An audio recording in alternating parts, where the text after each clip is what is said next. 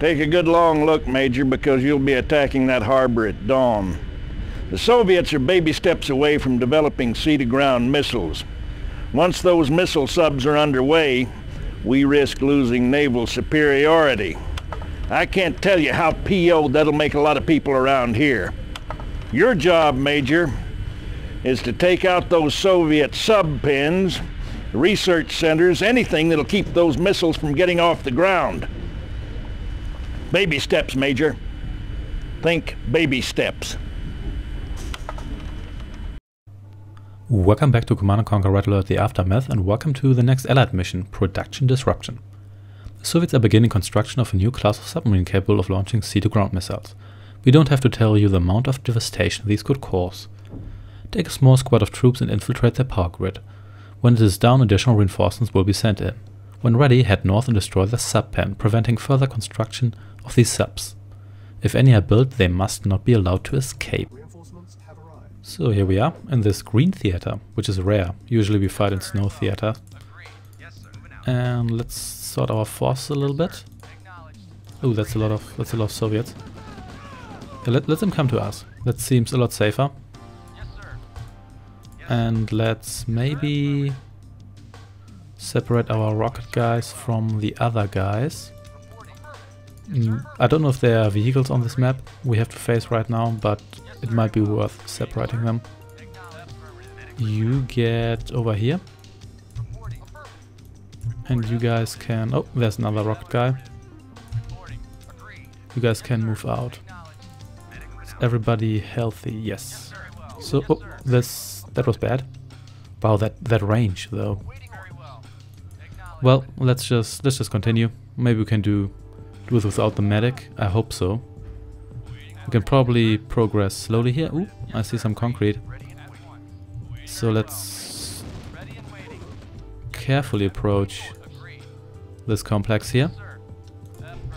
And let's not have... Oh, yeah, this is essentially what I want to have. I want them come to me because they need to stop before they can attack. So it's essentially my advantage if I'm just standing here. It's kind of like the final end mission where you go through the underground complex. And all you do is essentially just get at one step, then wait for the ants to come to you, and then move another step. So here we have... Ooh, nuke trucks. Ooh. Damn. So yeah, let's see where this goes. So these rocket guys, they should outrange these guys here, but you have to be careful here. They just tend to go into range occasionally, even though they don't have to. For example, this guy, why aren't you attacking? This is a base defense. You should attack that automatically when you are within range. So let's try that again. Yeah, this actually works quite well. Occasionally they just go within range, even though there's no reason to do it.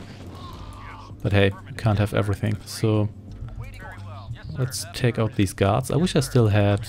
Yeah, these nuke trucks here, I'll leave them here. Because I'm not quite sure whether I want those around my troops. So you can die. And whatever was there can also die. Enemy soldier. Okay, yeah, let's just have those guys do their job. So, yeah, you don't have a number. That's okay. Let's get maybe you over here, and let's get you over here.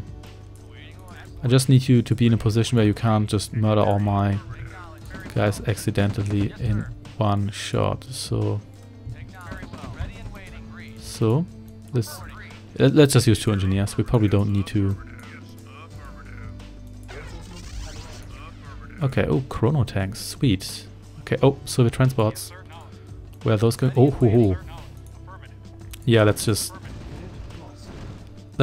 finish this off like this. So here we've got a village. Time is running out. Oh, are there more Soviets here? Looks like it. So let's just take those out.